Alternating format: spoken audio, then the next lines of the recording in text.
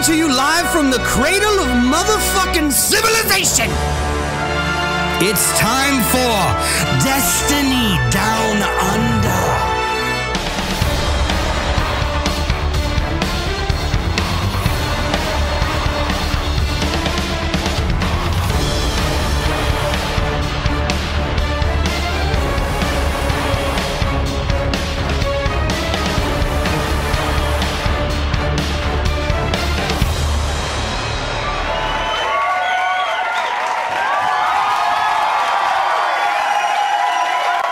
G'day and welcome to the 113th episode of the Destiny Down Under podcast. I've just scared the shit out of Sloth.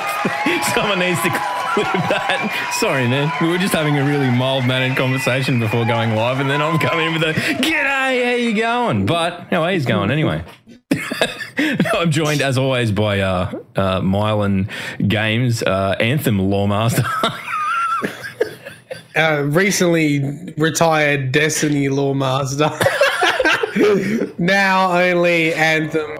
Because yes, I committed one of the terrible sins of a content creator, and that is stepping outside your box and playing another game. How freaking dare you? How dare you play something else? You are not a gamer. You're a Destiny content creator, and that is all you are worth.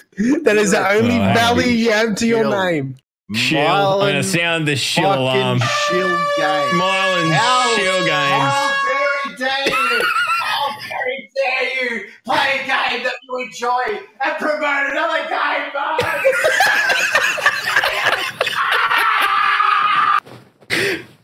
Oh God, did he fall over? Oh, he did. I'm good. And as always, we're joined by Sloth, who's been up all night doing the Lord's work, fucking streaming for charity for Beyond Blue. So how did it go, Slothy? You've been up all night. You've had 1 hour's sleep. I thought it was ambitious when you said, I'm going to put 5 alarms on and I'm going to have a kip and I'll be up for the podcast. I legitimately put every contingency that we have into play to fucking make sure the podcast would still work. Etz is in the chat. He was involved in that. He knows what's up. But you managed to make it nonetheless. So good on you, mate.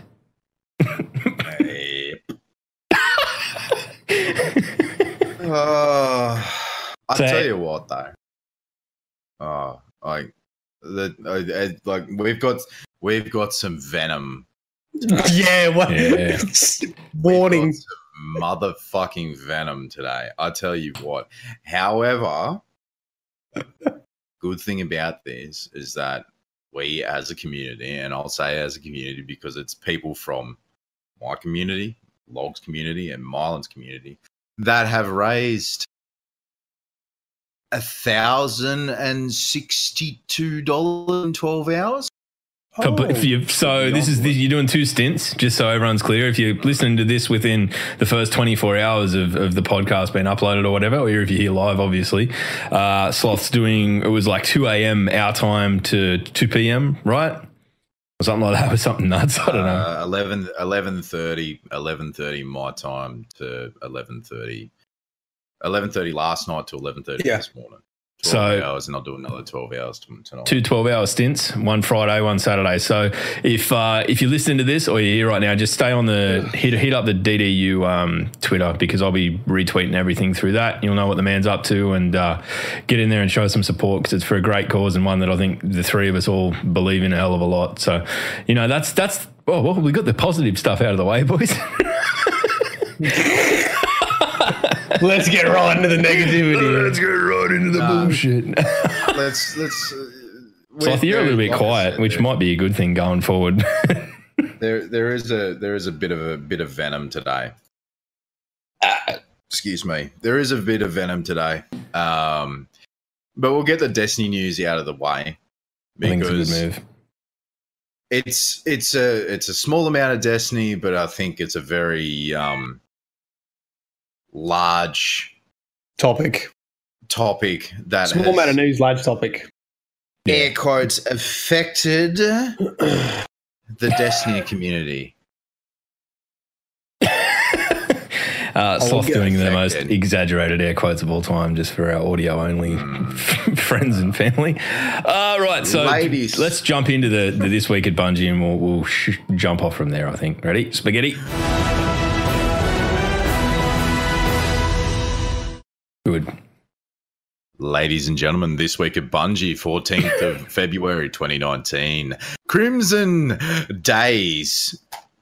In case you didn't know it, Crimson Days has returned to Destiny 2. Lord Shaxx invites all players to engage in jolly cooperation by forging the bonds in the Crimson Days Crucible playlist. He is also offering his hand in marriage to several million players, so he's going to be... What? Yeah, what is that about? He's a polygamist. Like, he's a polygamist. Shit works different in the future. Look, it was a missed opportunity not to bring Marasov back in with the bow. I'm just saying, it's a missed opportunity because Shaxx was going to get her a gift of the bow, and then they have this bow, and it doesn't, like, come on. It should have, that Lord tab should have been Lord Shaxx got rejected by Marasov. Here's the second-hand gift. Like, here's the bow. Here's the re-gift of the bow. He's re-gifting a Valentine's Day gift. Holy fuck, berries. Hang on, That if should you have get been knocked back, aren't you just meant to, like, because normally Valentine's Day is just chocolates or flowers, aren't you just meant to, like, eat the chocolates and cry or That's what I mean. eat the flowers as well, isn't it? Hang fire. If he's like re-gifting us all of the things, listen, I mean, Shaxx is a good looking dude, like, you know, to each their own. Well, you don't know that. His helmet's been on the whole time. He might have be a head like a smacked ass. He's got a good looking helmet, all right. That's why it's stayed on. That can be construed as something completely weird. Yeah, I mean, when you think about it, if you take that whole Lord Shaxx Marasov story and replace his helmet with a paper bag, that's pretty rough. The paper bag stayed on. Got a face like a hat full of busted assholes. Holy.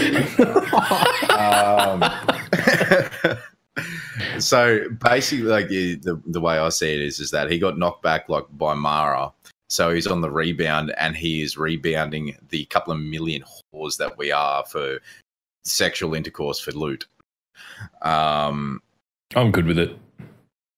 Yeah. I'm okay with it.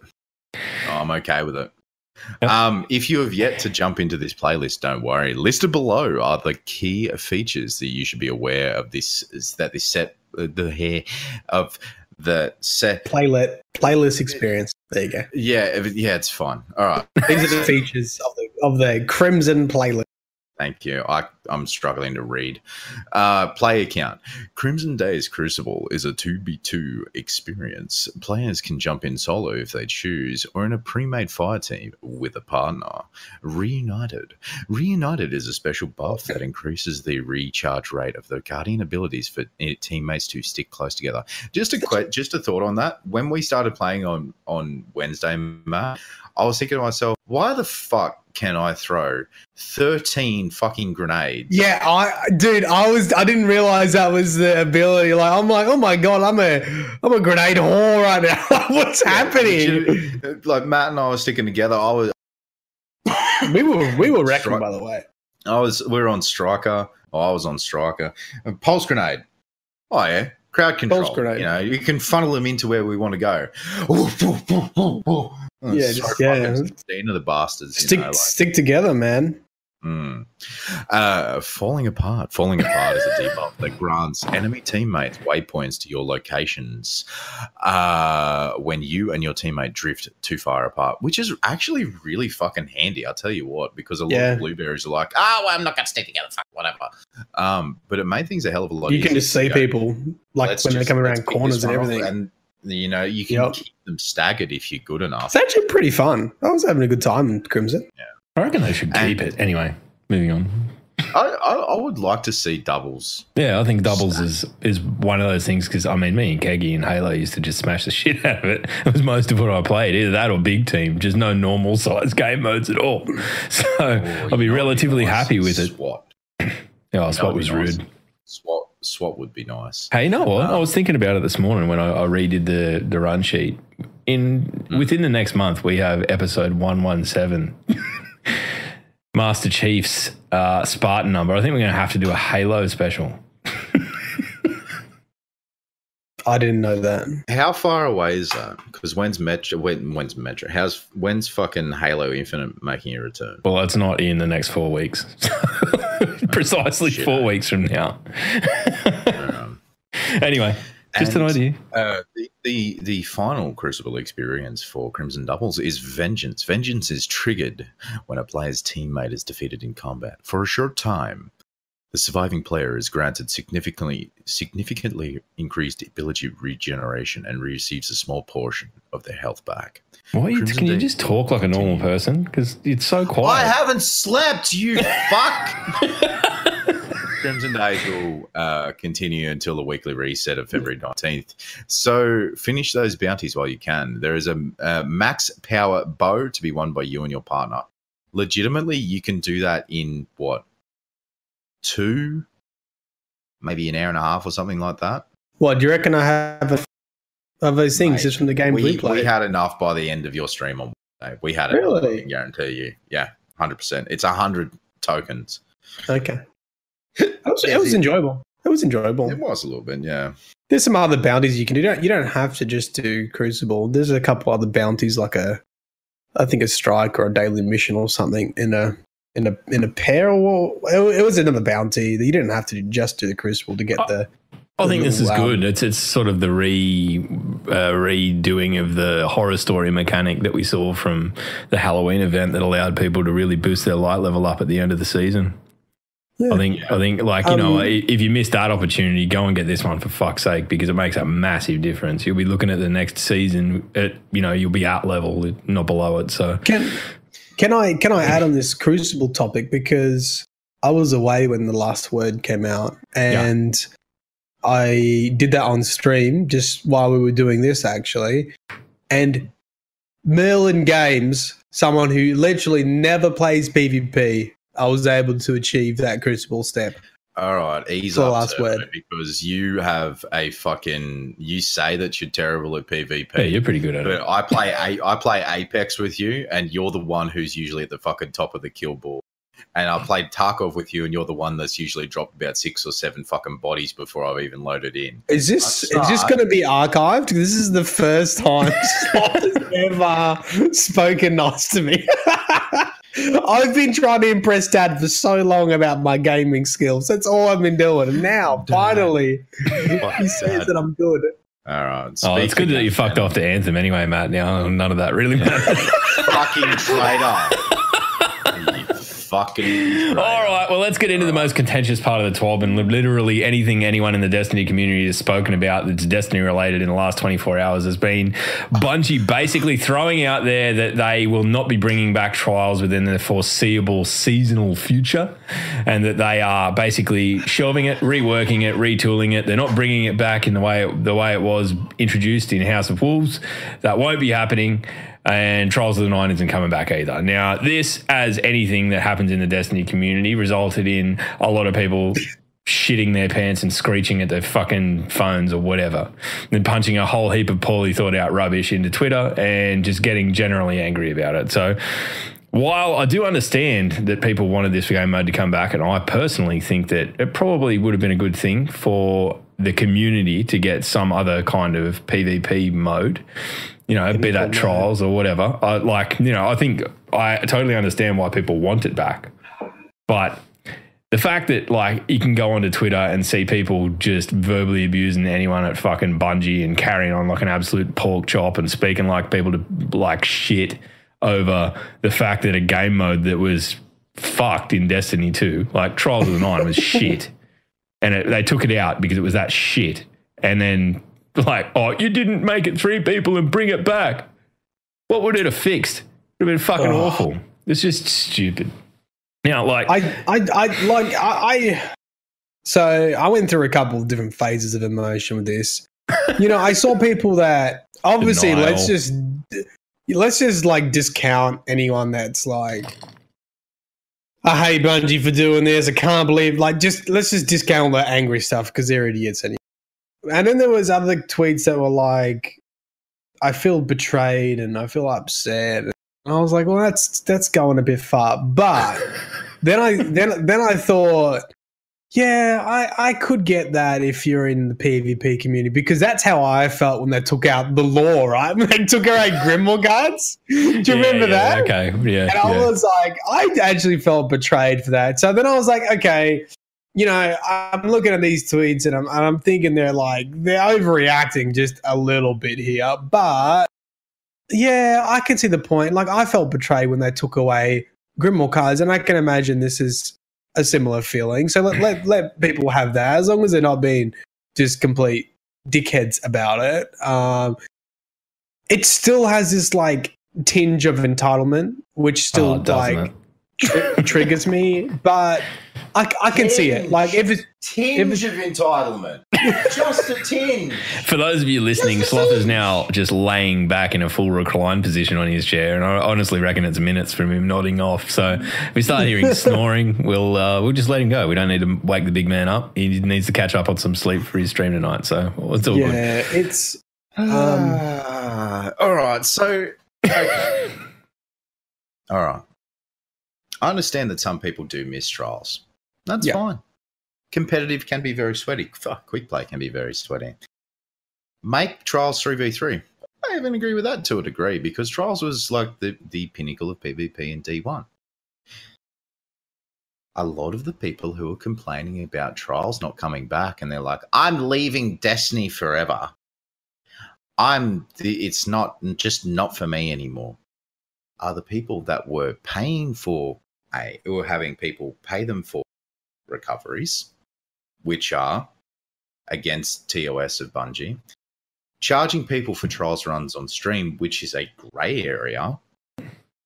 So, and these are the people who are spitting fucking venom, who are being very toxic on Twitter and calling for people's jobs and shit like that, of a actual bona fide business, because you can't make a few extra dollars to go and buy your own goddamn weed, or buy your own fucking KFC or McDonald's, or buy your own fucking weed fucking body pillow, because you can't make a few extra dollars on trials.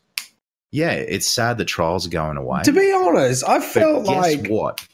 You making money off Bungie, off of Destiny, is not the way the game do you know works. what? It's not all about you. It's not all about Myelin Games. It's not about Thrill to Life. It's not all about fucking Log Power Slave. It's not all about the fucking massive PvP streamers. It's about Bungie and what's good for the greater game base. If people weren't playing trials except sweats, guess what? Maybe they have to change it. Wait, but to be honest, don't you think that most of the you guys seem to somehow attract a lot of negativity on Twitter. I either just don't pay enough attention or just don't care enough. Mate, you spend 3 minutes on Twitter per week. Yeah, it's usually when you write your own tweets and then you tweet and then you vanish off into fucking the Myelin realm or wherever the fuck lore exists. I live there, for better or worse. It's awful. You open up Twitter and you open up the cunts chat. Fuck, I just said it. Whatever.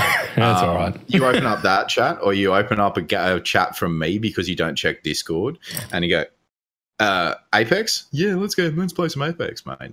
That's what back off.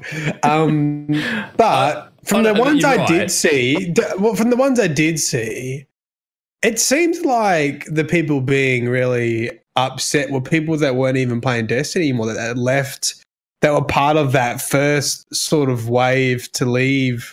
Yeah, D2. And there's part of that, and then there's part of I was just hanging around in case trials come back, and now I'm gone. I'm like, well, what the fuck?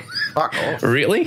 Fuck off. You're a fucking idiot. Yeah. Legitimately. Do you think they were surprised with the reaction? Because Trials hasn't been on the cards for a long time, and they just sort of said, clearly it's not in this right space. Nah. But it got a really big reaction. I don't know if they expected that.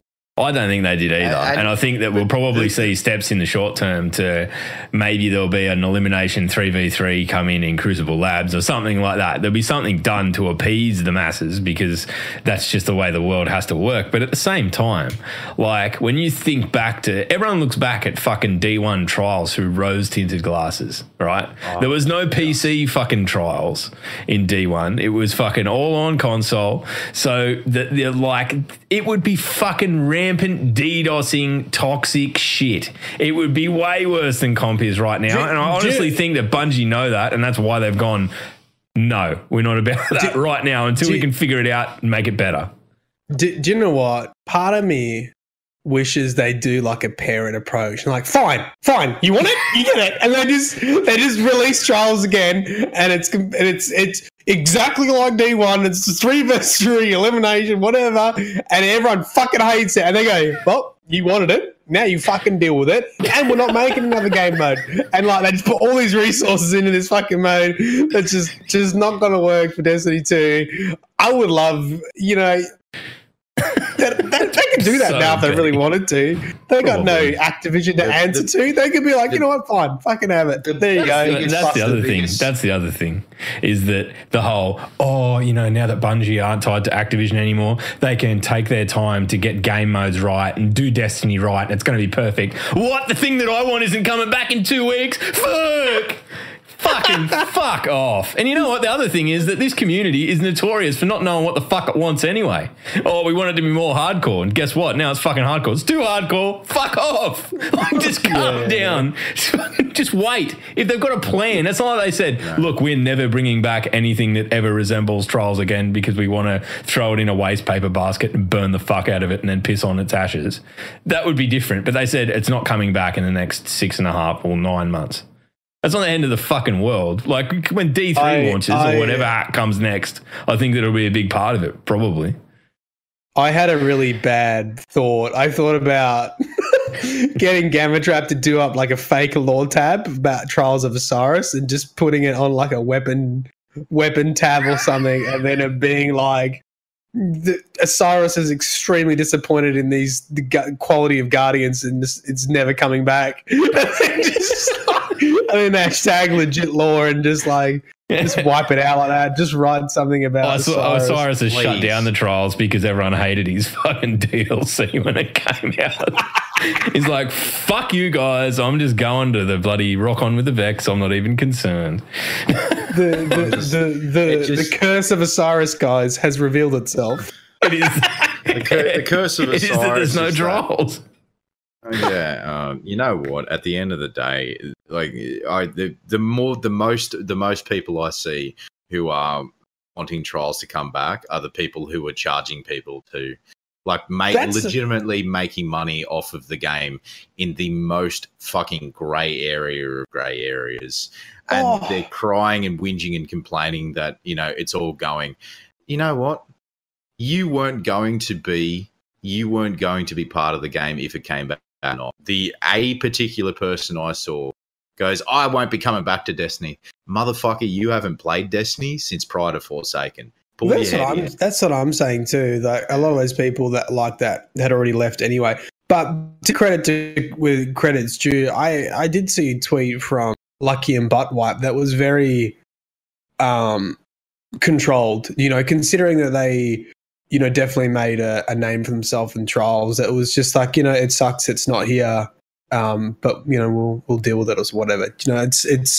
It wasn't as toxic. Yeah, I think they might still be in damage control from the start of the week.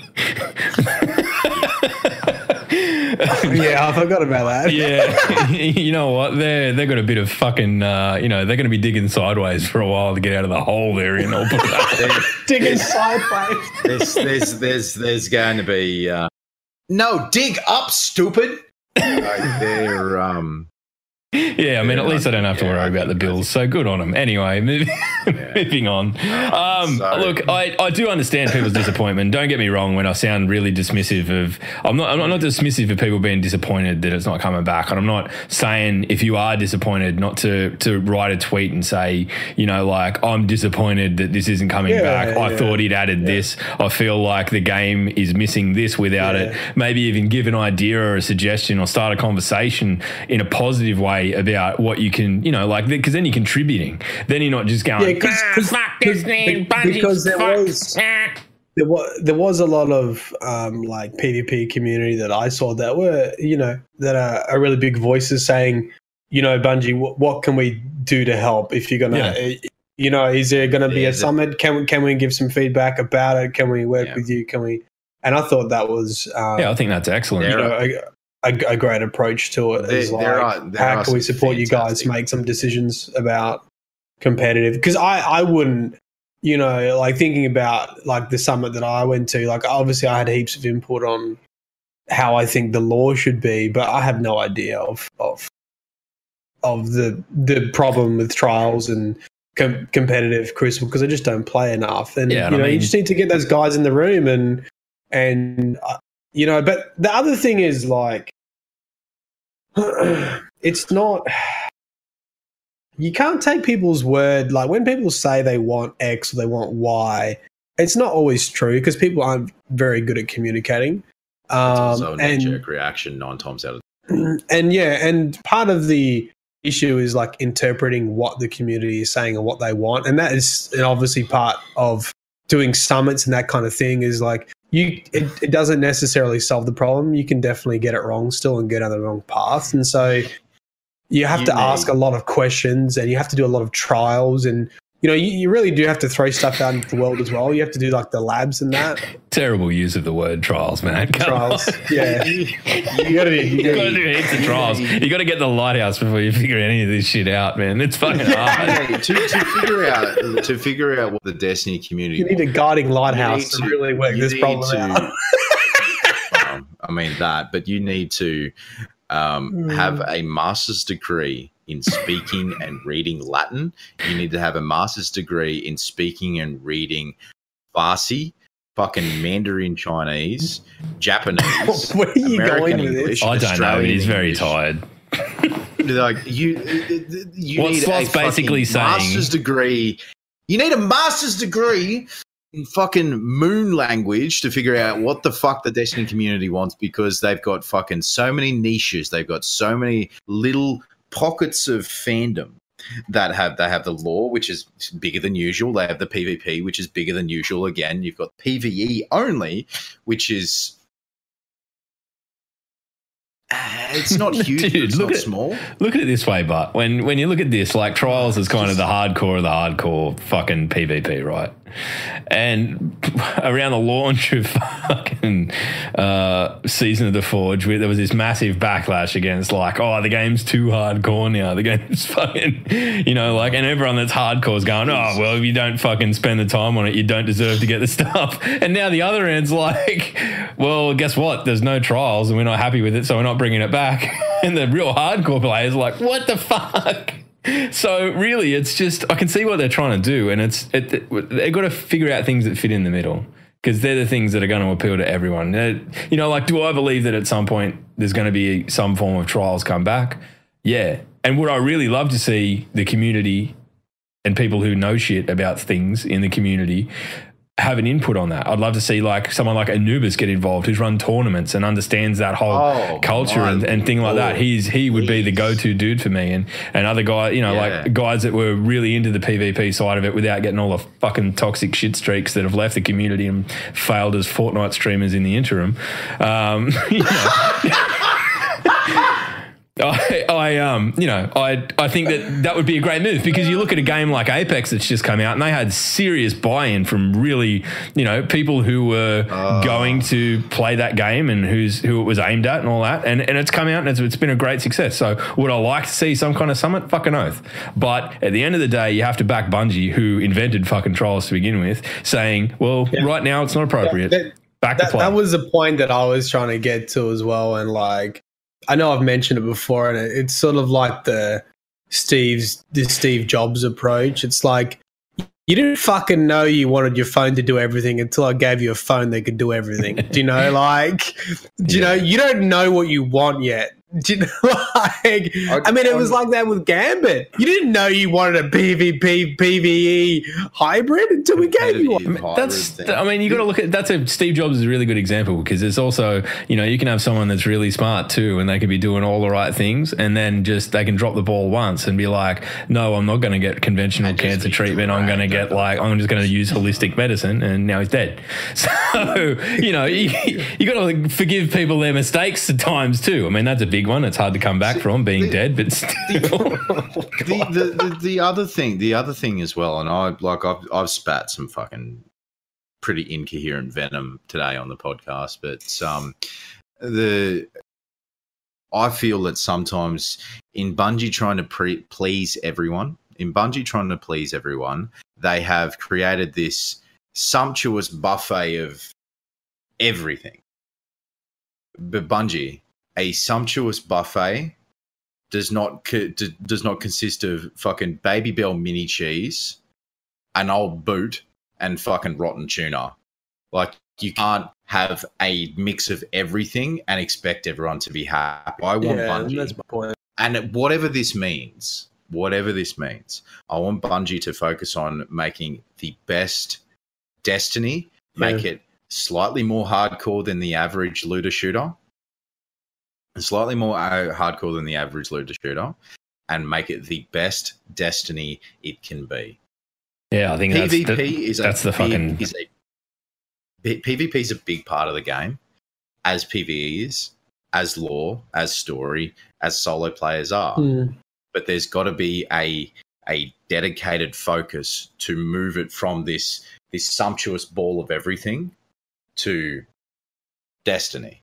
Yeah, and I mean, look at Trials, original Trials, as an example of what a well-structured mode that is in context and hits the right notes can do, because House of Wolves in itself was an incredibly light offering, right? Like, there was no raid with that. There was Prison of Elders and fucking it was light by comparison to what everyone was expecting, yet it came along with Trials. And Trials, while it was never my cup of tea, I played my fair share of it, but I'm no sweat lord, so it was never my cup of tea. It hit the right notes at the time, and you know, whether that was through circumstance or luck or design, Bungie managed to do that. And I think that's part of why it held such a fond place in people's hearts, because it was the majority of the game for that time.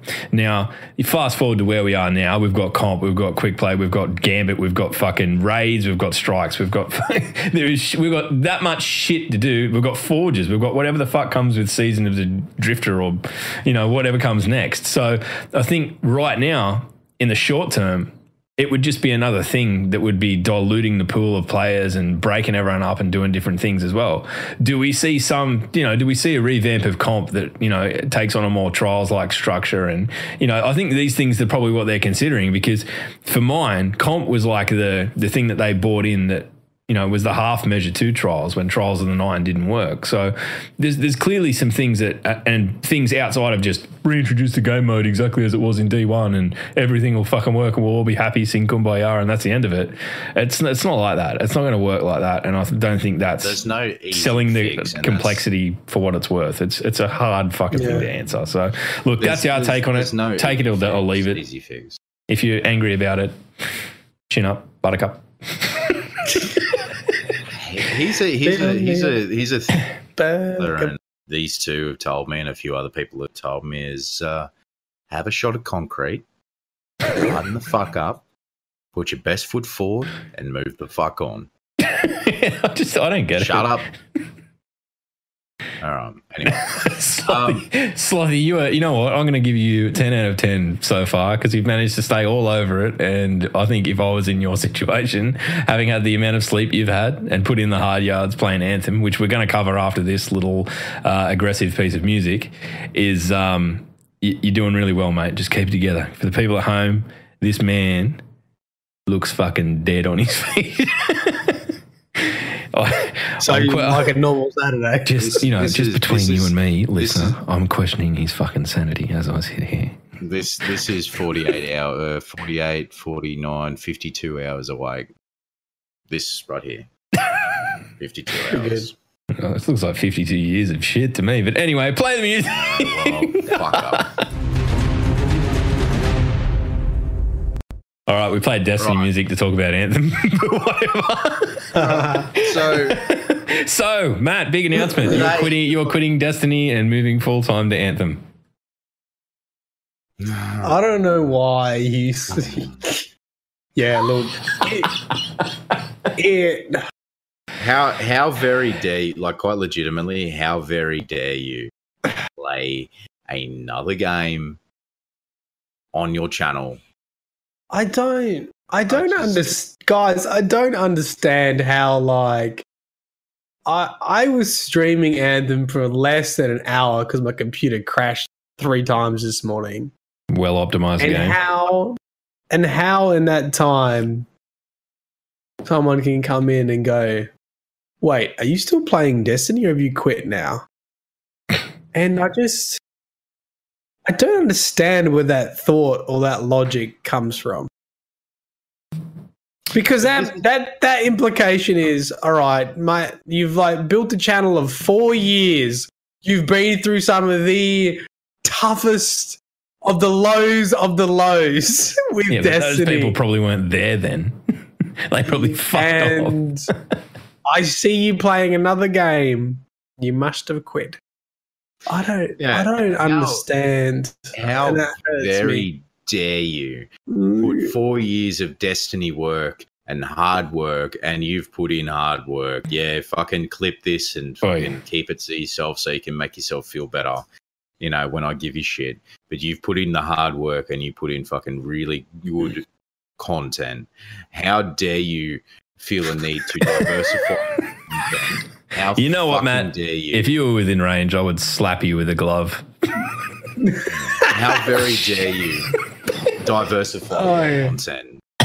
It's like I legitimately don't understand where these people are coming from, and like it's like. But you know what's harder? Do you know what? Like, dealing with trolls is actually easier. I actually find those comments way harder to deal with mentally because I know they're being serious. Does that make sense? Yeah, because like I actually find it way more challenging to deal with like people that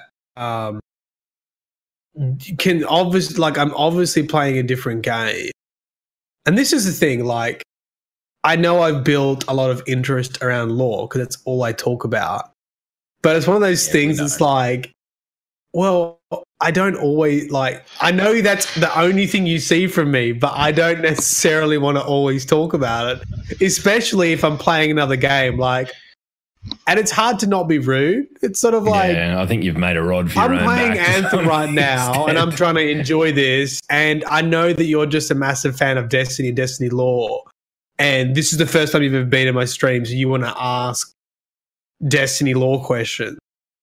So, like, I'm streaming Anthem. I'm getting like 4 people go, "Oh, is Marasov going to come back?" And I just didn't say anything because I just don't know how to deal with that. Because part of it's like, what do you say to that? Like, oi, fucking stop that. But when I stream Destiny lore, I want you to keep that enthusiasm, okay? Like, yeah, I'm going to bite your head off now, but come back in a week when I'm talking about Destiny again, and you know what? We're going to be real good friends. Pocket that excitement. You pocket that excitement and you come back to it. Like, and so in the end, I'm like, well, I guess it's a good thing because I've built, you know, a community that's really interested in it, but it's just that double-edged blade of like, that's all people want to hear about. That's all they subscribe for. That's all they want to do, and that's all they want to talk about. And it's so hard to deal with in a live environment, and it was, you know, I don't know, tough. I think what we'll do, we'll talk about Anthem. I personally haven't played a minute of it. I've watched Slothy play a little bit.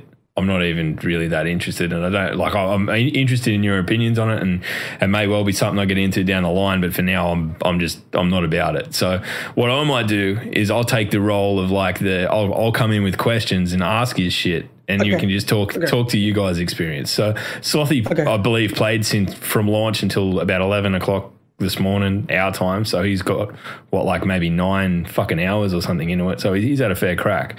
You've had a few this morning. Matt, in your experience, like how's it all going in the Anthem verse? So look, I really appreciate what they've done with storytelling. There are so many little things which I hadn't really thought about, which would just be so good for Destiny. Things like you pick up an entry in the world and it gives you a preview of the lore tab. Essentially what a lore tab is. It gives you a preview of it. So you can read it right then and there without having to open another menu.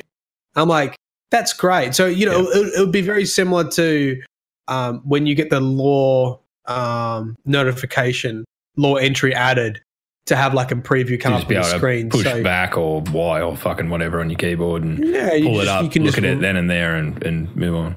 So things like that are really cool. And the quest log, do you remember I just totally forgot this left Destiny. Do you remember, I think it was it Rise of Iron or Age of Triumph? Do you remember when you had actually like the quest log steps and it showed you every step? Yep. So Anthem has that too in its Cortex, and what it does is it sort of updates the dialogue and the lore as it goes through. So like if you forget what the mission was, like right now in Destiny, if you're not writing down what the mission's called, you either don't get it or, you know, it's sort of gone forever. Whereas in this, you can go, okay, this mission was called Back into the Fire, and you can see the steps that you did, and you can see like the dialogue that was had, or, you know, so it's actually really handy for following as like a single player campaign. And I think some of those aspects I would love to see in Destiny, like the quest steps, little previews. So that stuff works really well. Things that I don't like, the UI, in general, the UI system is just disgusting. It's so clunky backwards, like go backwards to go forwards, you know, like a lot of the time you're pressing escape to go forwards, right? So like, let's just say you finish, you get your XP. Yeah. Rather than right clicking to go forwards, you press escape to skip. It's very backwards thinking. I found that in the UI, and you click on something and you select it, and then you go back to another system. So like, I think if you did a flow diagram of like the UI system, it's not linear forwards. It's like there's a hub, and you go out and you come back, and you go out and you come back, and it's I'm not a fan of it at all. The combination of that and load screens does so much damage to the story. Like, if this was all one area, it would be truly amazing with how they accomplished multiplayer in like a MMO-ish loot and shoot with a story, because the voice acting and the interaction is so much better than Destiny. They really excel in storytelling and Fort Tarsus and your interaction with characters and keeping you on track. But then you just have these load screens that just hit you in the face, like, so and if you don't have an SSD, it is painful. I'm like getting into missions like a minute before people, and I'm already at the next check mark before people have even loaded in on PC. And I'm getting like story dialogue and I'm like scanning stuff already and like collecting things, and they're still loading. That's all right for you, but anyone else would just run ahead and be trying to do the mission solo. You're just fossicking around for bits of lore. Yeah, I mean, I found that in the beta, that the and it was like really difficult to like end up getting your head around, like, oh, where the fuck do I even go in to like change the color of shit and things like that. Like, obviously, once you're familiar with it, it's pretty straightforward. But it was, in a way, the UI, especially like when you come to like modifying yourself, or you're like looking through where you're going to do your missions, I found it really clunky, and I think that, you know, that was never going to change between the beta and now, so fair enough. The other thing, load screens, like if you want to go to the Forge, load screen, come out of the Forge, another load screen, go into a mission, load screen, matchmake, load screen again. In the mission, go into a cave, load screen. Into that cave, another cutscene load screen. Come back out of the cave, load screen, come back. So I imagine there was limitations of platform, console, whatever, that they had to divide things into the bubble. And I feel like it hurts. It really does hurt the game. The amount of I know from what little I know about game development, I know why they have so many load screens. When you're in free play, so my PC, it's no slouch, but it's also not the top of the line beast. With OBS open, streaming, I jumped into free play. It topped out at 99%. And then, like, no matter, depended on how many objects were on screen, there were pop-in issues. My CPU was staying at 86 to 90%. And if you had the constant, and I mean fucking, like, on how many objects are in the world, if you had a constant area where you just flew in and it was just a very quick loading screen like Destiny, most, if not a very, very large percentage of the player base wouldn't be able to run the game. The UI is unintuitive. There have been some good quality of life changes. Now, you were talking about, like, you have to hit escape to skip shit and all that sort of thing. Yeah, that's a pain in the ass.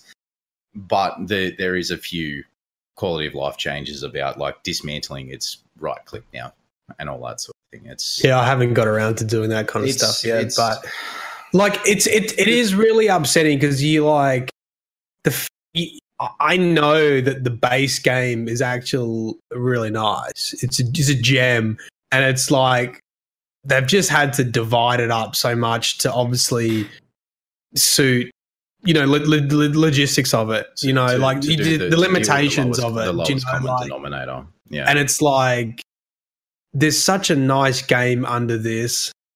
But there's a lot of layers separated by a lot of load screens impacts the onion. Yeah, like a parfait. No, it's a fucking onion. Legit, it's a parfait. I'm glad you touched on that, Sloth, because I've seen a few people that have been like, I can't even stream and play this game, and I feel like that is probably not intended, like I don't think the game is going to hurt its numbers. I don't think the game visually is like that fucking impressive. Like, I mean, don't get me wrong, it is a very pretty game when it's at its peak, but I don't think it's. Well, here's the thing, right? It is impressive when you get into those open areas, but they're segmented so much anyway. Like, you can see why, like, Destiny has these bubbles. I mean, when you compare it to what Destiny did, right, I think Anthem would say we're a huge open world, but in reality, it's not. Not that I've seen anyway. In reality, it's a huge open world divided by loads. And you say, well, it's just one area. Well, I would argue that it's not. I would actually beg to differ because, Fort Tarsus isn't small. The hangar isn't small. Is small. The Fort Tarsus is small. The free play area, I flew around. Is that really big? I didn't fly around all of it because it would have taken a long time.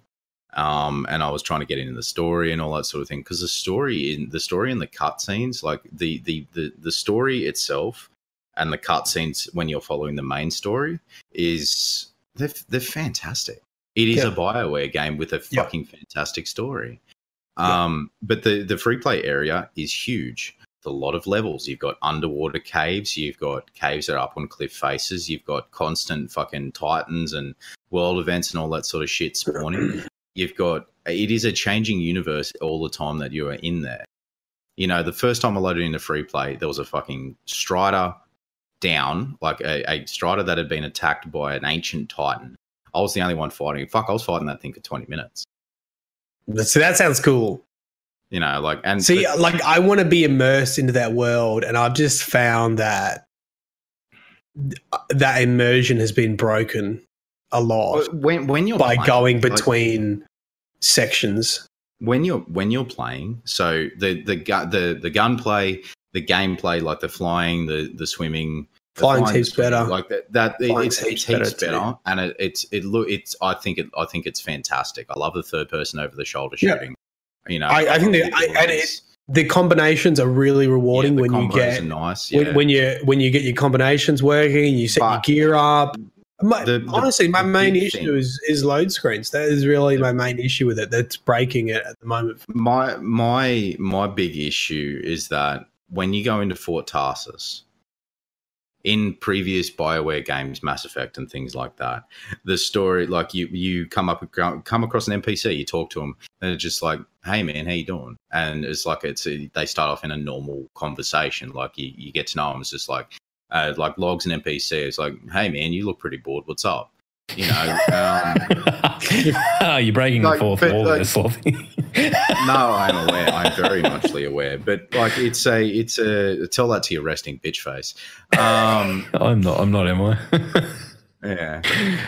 But the thing is that like the in previous BioWare games, the build up to a conversation is there. And Max in the chat can actually vouch for this. I was walking from the bar that was in the beta back to the forge to load into my suit for an expedition. Walk past this old fella. A little icon came up on the compass. Hey, speak to him. How you going? I was like, "Hey, how are you?" My name's Jarek, and I'm the oldest man in Fort Tarsus.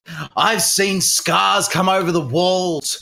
I've seen regulators sell all of the drugs in here. And you, freelancer, you know fuck all about everything. And the reason why I know is because I'm old. And let me tell you a story about how me and 6 of my mates got stuck in a mine, and I found a bottle of water, and I survived because I kept that water to myself. And the rest of them died. Like, there's no organic conversation. It's just everyone's like you speak to someone, and it's like, "Hey, here's my fucking life story."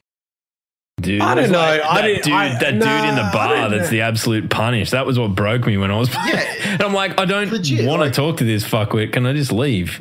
And it's like, no, you have to fucking hear it out. I don't know. I wouldn't agree with that. I haven't had that experience yet. Maybe it will come up, but in between missions, every time you see someone to speak to, I have at the moment. I have spoken to everyone. But I've only spoken to agents, though. I've only spoken to the freelancer agent. Speak to everyone.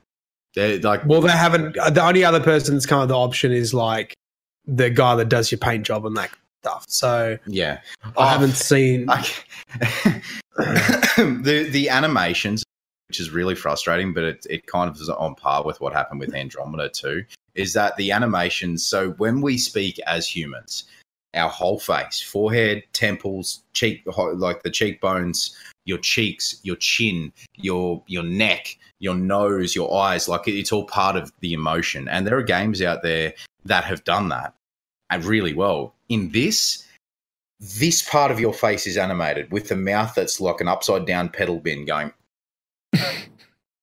Wait, you don't like the animations? I think they're okay. Animations. There are 2 characters that have good animation. Yarrow, the old freelancer, and Owen. And no.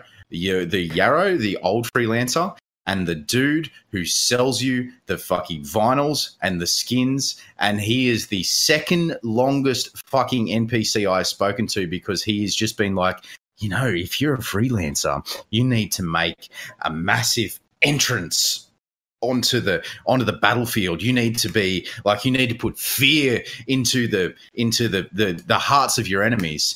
And and you say, "Oh, so what, like a big gun?" And he goes, "No, you need to look good. So here's all my skins that you can buy with shards and coins that is part of this cosmetic microtransactional bullshit that EA are pushing." And he is the most emotive character with he looks like, it sounds like he's a professional VO that has done the thing. I disagree with this. The menu for him is three blades, for lack of a better term.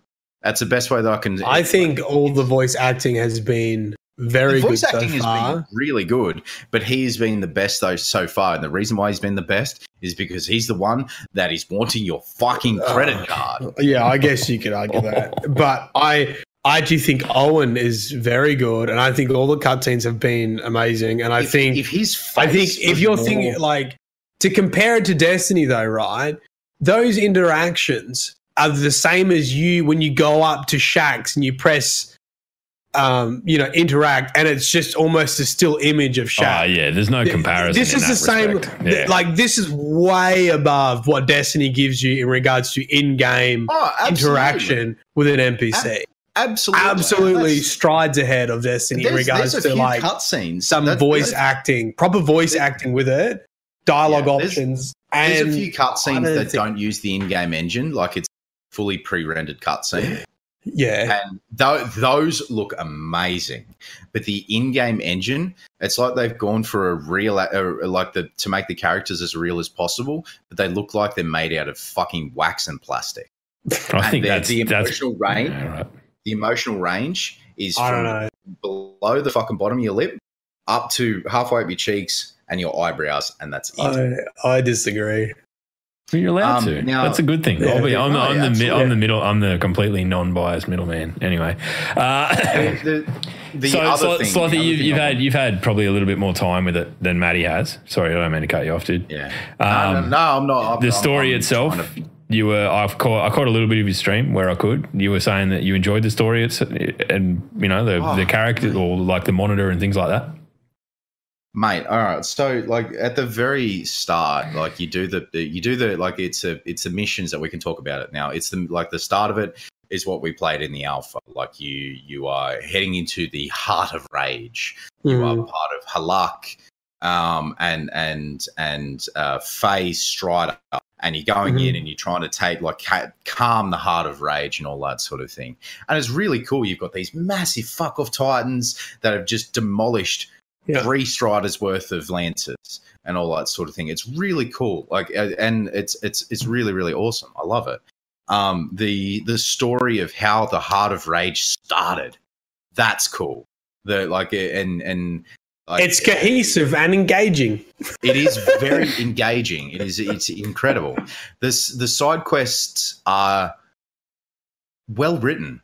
Yeah, I think that. However, you can't always tell that there's side quests, to be honest. No, you can't. Well, you can because it's the icon on the map. Well, you got to go into it, but like at first, I didn't realize I was doing a side mission. I was like, oh shit, I'm on a side mission, not the actual. But the thing that really frustrates me, and maybe it's because I'm becoming really tired of seeing this type of gameplay, or if it's really lazy, I don't know.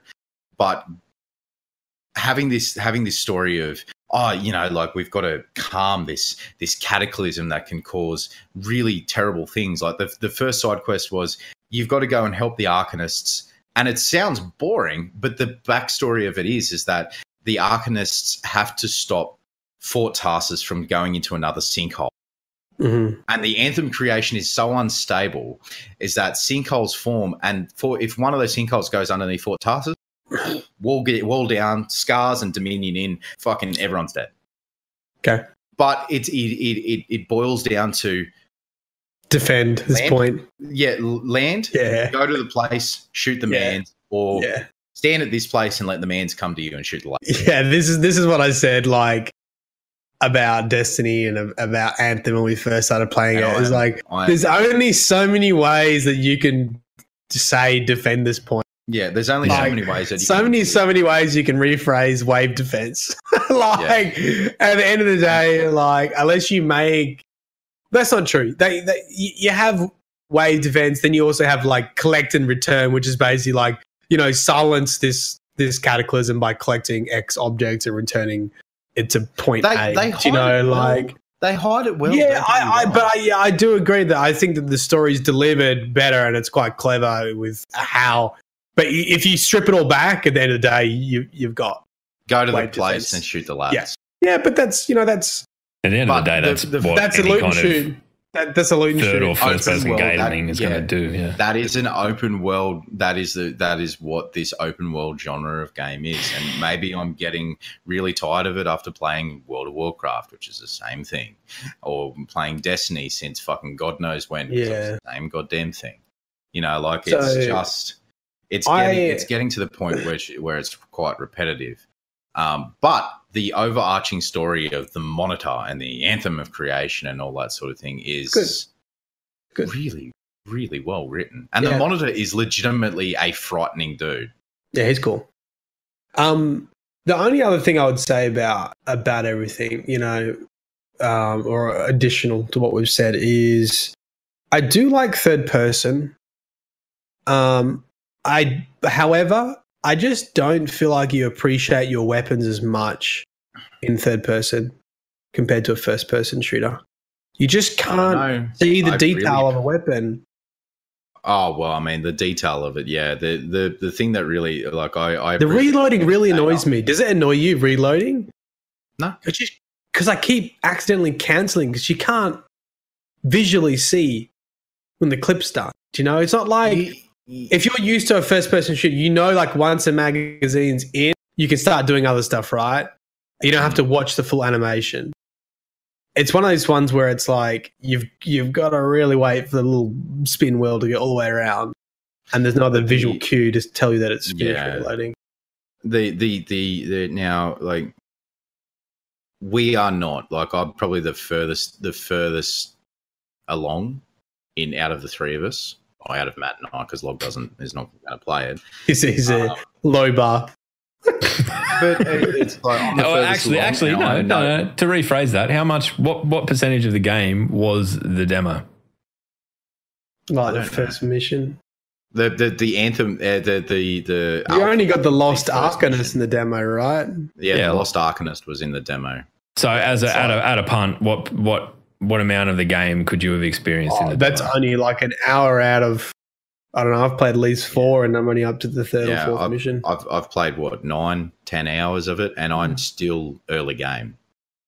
Yeah. It's grindy.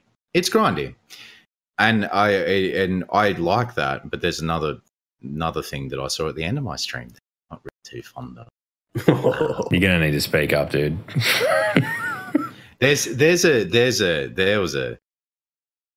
I finished a story mission.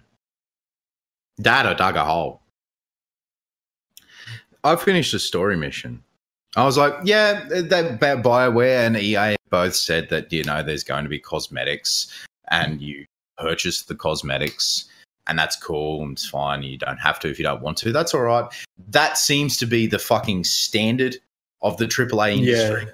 They tell you these things is that, you know, you don't have to. It's completely optional. Why the fuck is it in the game if it's completely optional? You wouldn't put it in if we didn't. You fucking buy it, line your pockets, fucking EA, Bobby Kotick. Sorry, Bobby Kotick's fucking Activision, but still, I am aware. Just, I'm sorry.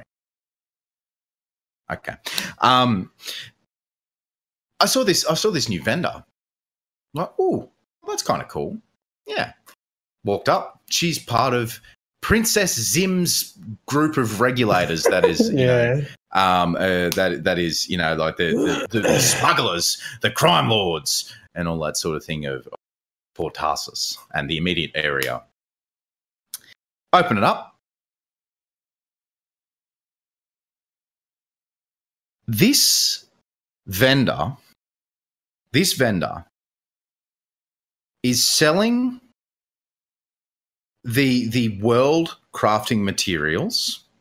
This vendor is selling the embers that you get from picking up crafting materials and completing quests and all that sort of thing. The things that you need to craft next tier of weapons. So you've got white weapons, green weapons, blue weapons, purple weapons, gold weapons. This vendor is selling the crafting materials, the javelin parts to craft new weapons to make sure that you are on top of your game. So you can go out and you can grind and you can craft and pick it up in missions and all that sort of thing. Yeah, it's a slow process, but that's what grind is. This vendor is a fucking legitimate pay-to-win mechanic. Because you go in there and it's press F to buy shards and coins. And shards and coins is what you use to buy the embers to get the better weapons with the better stats to fucking make sure that it is a complete pay-to-win mechanic that is reeks of Electronic Arts. I'm interested to see. I haven't seen that many yet. Can you buy it with your normal coins? Yes, but the normal coins are also used for the armor pieces, the cosmetics. It's also used for the cosmetics as well. Yeah. So you one of the reasons why I'm not angry is because I know that there'll be enough anger in the community that it will sort itself out. Like, if it's proper egregious, we saw it with Destiny. This is exactly what happened with Destiny. They put all the good shit into Eververse, and there was enough backlash that changes were made about it. And I just had a quick search there just to see if this was coming up in conversation, and it hasn't yet because people haven't had enough time, but it will.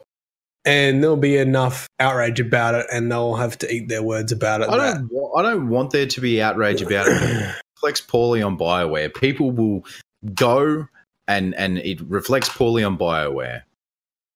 I don't want it to reflect poorly on BioWare because BioWare are the ones that are putting in the hard yards on making this game, and they will be copying all the flack. But it's fucking Electronic Arts and their egregious fucking giant slug bastard prick asshole fucking business strategies that fuck over smaller studios, and all they're in for is making money. EA, you goddamn fucking parasites. Nailed it. Nailed it. I agree. I agree. If you're saying it's not pay to win, I think materials to, it's cheeky, man. You can buy in a farming game, in a game where you're going to have to farm mats and farm bits and farm currencies and all that sort of shit. Time, I haven't seen the model for it yet, and I haven't seen how grindy it is yet. So it is hard to say. If those materials are very easy and natural to get, there's a different outcome than if it's like, okay, I can either grind for 5 hours or I can spend $5, then it's like, well, that's really shitty. But if it's like, that's what it is. You have an abundance of materials just from playing the game, and you can easily make make weapons without it. Then I think that's a different story. The base materials, but the embers are the one. You can pick up the base world materials, but the embers are the ones that are the bigger ones. And when I say what's the embers like in a Destiny sense? What would you compare it? Masterwork cores. Masterwork cores, I guess. So green, you need Are you fucking serious? In this game, there is a vendor that effectively sells Masterwork cores. Yeah, you've got green, you've got the vendor that sells base embers, green embers, which are for uncommon weapons and armor, and the slots, like the support slots, blue, purple. They don't sell the Masterwork stuff, like the top of the range stuff.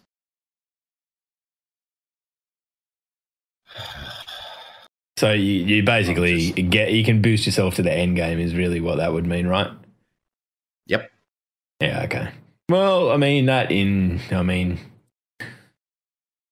we'll see. Pay to win or pay to advance. I really do want to say. I honestly don't feel like I can comment much on it until I see it for myself. I will flip my screen right now and I will fucking show you if you want. It's not that I don't believe you, Sloth. It's just no. I know that you're not. Like, it's like that I want to make my own opinion about it as well. This is how frustrated I am by this. Is that the fucking boardroom absolute oxygen thieves who would fucking run their own grandmother over if it fucking made them $5 at the top of EA. Not the developers, not the sound designers, not the VO, not the fucking motion capture dudes. It's the people at the top, the ones who sit in the boardroom and say, fuck, how much money can we make from the pleb masses today? Fuck you. Yeah, dude. And I think we can extend that, all-encompassing fuck you to the people at the top of Activision who laid off 800 people this week despite making record fucking profits. We honestly, at this point, do not know whether the people that we know that work for Acti still have a fucking job. I mean, I don't know. Do you know, Matt? No, and there are people from Vicarious Visions and fucking High Moon and all of these studios that have been cut. You go on Twitter and you scroll for more than about 10 tweets, you will see someone who has been put out of a job by this because the communities around it are retweeting to try and get these people exposure, and I think that's fucking incredible. Go out there, do what that do you sort of think stuff. the average annual income would be for an Activision employee? I've got no idea, man. It'd have to be based on qualifications and all that sort of stuff, but Yeah, I was just thinking, like, when the CEO gets 15 million sign up or whatever it was. CFO. The CFO could have just gone, you know what, maybe don't give me 15 million and, like, take, I don't know, give half of the people the ability to have a job for another year at least. Yeah, that's what I'm getting at. Yeah. Well, I can't remember the CEO's name from Nintendo, and Nintendo have done dumb shit in the past, and they will continue to do dumb shit because it's Nintendo. But this CEO of Nintendo, I legitimately can't remember his name. It's a Japanese dude. I can't remember his name. Someone will probably correct me. But he took a pay cut. Yeah, it was like at the top. 60% or something pay cut, and encouraged all of the other executives to do the same, so they didn't have to fucking make layoffs. Yeah, they were running the company at it was in a downturn. It wasn't like they were making fucking profits. This is fucked. I don't know. I mean, I'm going through some shit with my work at the moment where there's a lot of this sort of top-down pressure and bullshit going on, and then to see this sort of corporate fuckwittery just being extended to things that I love as well, it's like, I mean, that's partly why I've just gone with Anthem. Look, it's exactly it's the same fucking wolf in a different sheep's clothing, the difference between EA and Activision. They're the same fucking animal. They're a shareholder-run business. 10%. So 10% of their workforce. Do you know what? Like, I just can't imagine. Like, I try to put myself, like, just imagine for a second, right? You're the new CFO, right? And you just get 15 million. I can't imagine then going into work and be like, right, we need to lay people off. Fucking 10%. Like, I obviously that's why I'll never be in that position, because I wouldn't make those decisions. You know why? I just could not. Because you have a justify soul. That. You have a soul. You're a human being. You're not a corporate fuck. You are not just an extension of fucking capitalism. You are a human being. That is the difference. Can you imagine like earning that much money and making decisions for people who are definitely earning less than $75,000 a year. Yeah, but like middle class, all right, or less than middle class, right? Just working their ass off doing in an industry that they love, which is gaming, and already having to deal with gamers as a fucking whole, right? Already having to deal with that shit, and just getting stomped on, just getting squashed. And they already have to deal with grind. Not grind. What's it called? Yeah, burnout. You know. Yeah, that crunch. It's also the thing that's essential to a good guitar tone. So crunch is good in guitar tones, bad in the gaming industry. Mr. Nacho Novaking, is that the name of the dude? Shuntaro Furukawa. What a champion! I mean, yeah. If that's the name, that's his name. Thank you. I thought he was making a joke. I was read that as Shantaro. Fuck you! Like that's what I heard that. Well, that's racist. Anyway, the fun and Riley and Chucky. I don't think. It may have been. It is beneficial to Bungie that they're now post September. They're an independent developer, but I also don't think it was 100% Bungie's decision. No, I don't think so either. And I think, like, in the fullness of time, we'll probably have a better understanding of what that is. But, you know, whether it's been Activision looking down the pipeline of funding Destiny 3 and being like, well, we're not in a position to be able to do that. And as a result, Bungie have gone back to them, well, we want to make it, so you better fucking let us out of the contract, because someone's basically been forced to breach the contract at some point for them to want to rip it up. And I think I reckon there's a bit of both. I think I don't know. I think from someone from Bungie fucking jumped on the idea of getting out, like, we can take advantage of this. That's the impression I get. Is like, hey man, fortune favors the brave. Pumped strike. Yeah, I feel like they fucking did a ninja sneak attack, but on getting out of that contract. And you like just to bring, like, to close out this conversation, because we can sit here and ramble on about AAA, and I know fucking damn well that I can too. Is that you think you've seen it all? You think you've seen it all in the AAA bullshit.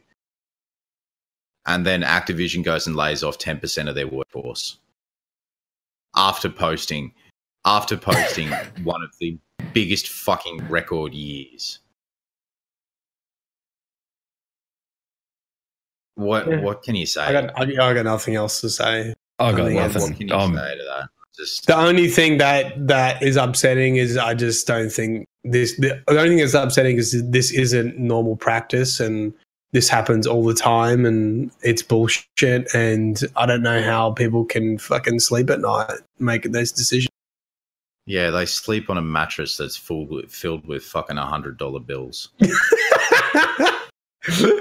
You know what? At the end of the day, it's just money, and you can't take it with you when you go all the way fucking down, you maggots. You're dead. You're going to hell. Good night. Fucking maggots. I don't even believe in any of that shit, but still. Log's getting religious. Biblical, do you reckon, man. Log, do you reckon I could do a little plug-o about part 2? Yeah. Fucking hell. All right. Mate, let's close it out on something uplifting. Let's do it. So, and I won't laugh at the inappropriate. I will not read Chookie Wookie's comments whilst we're doing. As mentioned. Yeah, I know. I clipped it. It's like, oh shit. So guys, the reason why I'm a lot more weirder and more aggro than usual is that doing a charity stream for Beyond Blue. Now, the three of us all suffer from some sort of mental health issue one way or another. We've spoken about this on several occasions and all that sort of thing. So we did the Real Time Sloth community, Police Squad community did the first 12 hour this morning, raised $1,062 or something like that. And we're doing the next 12 hour this evening, 11:30 p.m. Australian Eastern Standard Time, in Metro Exodus, which I'm a little bit excited to play. So if you guys want to come in, if you follow the DDU, Log's probably going to fucking retweet that shit because he... Absolutely. If you want to come in and hang out and, you know, retweet, like all of the retweets that you guys, the DDU community, Matt's community, Log's community, all of the retweets and the likes and the comments on Twitter, thank you. That helps so much. It's significantly fucking so much. Thank you very much. We've reached our first stretch goal where my wife gets to wax my chest. What's next? Your ass? The next minor stream goal is streaming Subnautica from start to finish, which I'm not looking forward to because that game gave me fucking nightmares. That game is really good and really terrifying at the same time. The next big one after that is $2,000, where I'm going to go to a professional waxing place and get my legs done from fucking from just below the cooch all the way down to the feet. Oh, dude. Just thinking of dude, it's not even the pain at the time, it's the regrowth, dude. Oh, you're gonna have permanently itchy legs. This is gonna hurt. But yeah, I can't wait to tell Rach about this. She's gonna love it. You'll get the $1,000 donation, Rach Power Slave, just based on that. So that's tonight, and we might keep the donations open for the whole week. We'll see how we go. But all of the donations, all of the sub revenue, all of the bits will be going towards the charity stuff, and all that sort of thing. Yeah. Nice. That's tonight. Dude, proud of you. You're a good man. Nah, I'm a cunt. No, well, you're a cunt. You try hard anyway. You got your guitar there, mate? Oh no, I can go and get it. I don't know what tuning. Why? Oh, am I doing? We're going to do this every week now, are we? The exit. This every week. Oh fuck! The exit. Yeah, right. Hey, do you remember when we started that tell a story at the end of the cast? Yeah. Oh yeah. All right, You know what? Instead of the music, let's do that. Yeah, all right. Okay.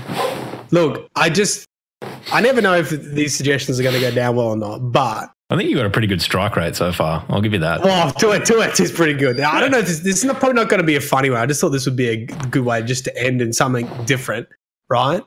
Last night, Danny and I went to the movies and we saw a leader battle angel, right? Is it good? And for the first time in a long time, we walked out and Danny was like, "That was shit," and I was like, "I really enjoyed it." And we just had this massive disagreement on like if it was a good movie. So the question is, what movie did you watch with your significant other that you both were just like, nah, fuck you, nah, like that's Terminator 2. what? What you mean? Like Lindsay loved it and you hated it. Lindsay loves, and the girls love Terminator 2. I think it's fucking shit. I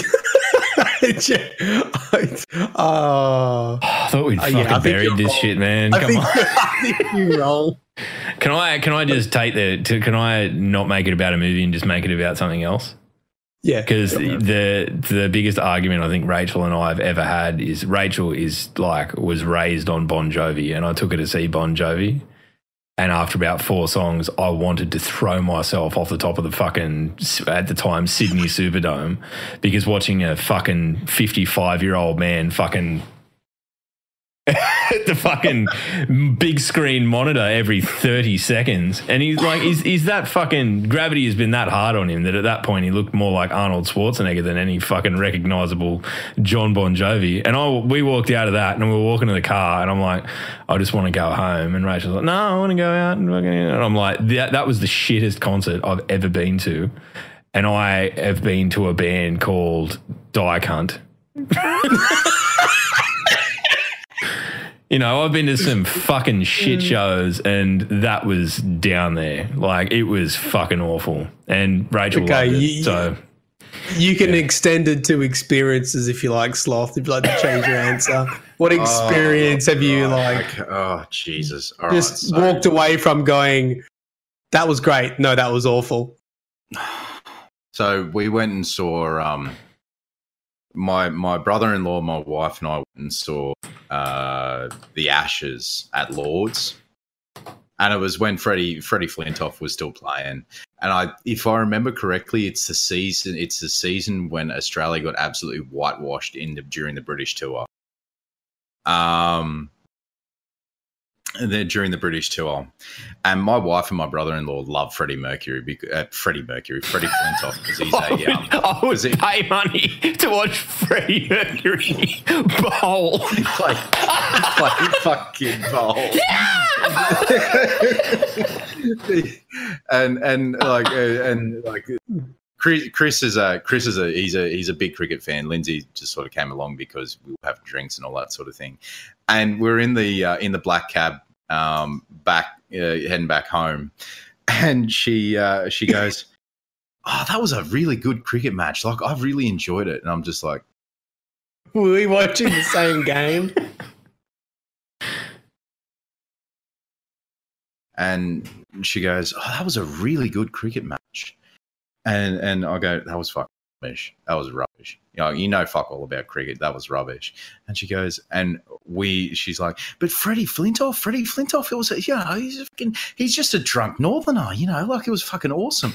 And I hate Flintoff. I love the TV shows he does now, but when he was playing cricket, I wanted him to be hit by multiple fucking suitcases and all that sort of thing. I just, oh my fucking Lord. And we ended up like we got on the taxi and then we got on the bus to go back to her mum's place. We were screaming at each other on the bus. And I mean drunk screaming at each other on the bus. Fuck you, Freddie Flintoff is an absolute fuckhead. Oh my no, God. you're not. You're a cunt. You're just fucking dumb. That's 5 for the show. Oh my God. And my brother-in-law is in Manchester. And he's just sitting there laughing his fucking nuts. Anyway, that was story time with DDU. The disagreements with significant others will title that one. All right, Sign us off, Sloth.